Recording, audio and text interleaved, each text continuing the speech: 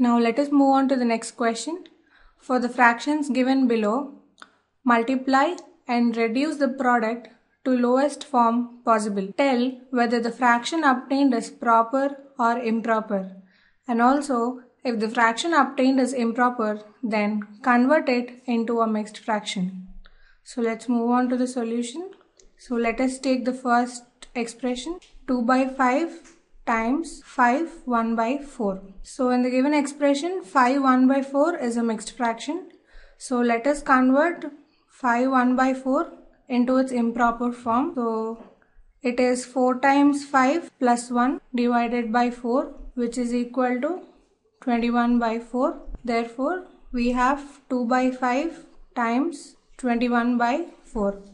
Now, product of two fractions is equal to product of their numerators divided by product of their denominators.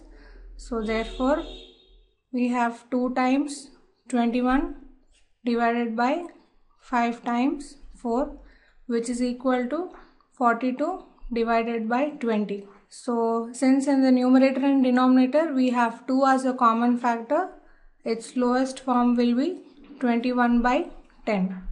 So, the obtained product of the given fractions is 21 by 10, which is an improper fraction because the numerator is greater than the denominator. So, now we need to convert the improper fraction, that is 21 by 10, into its mixed fraction. So, we divide 21 with 10.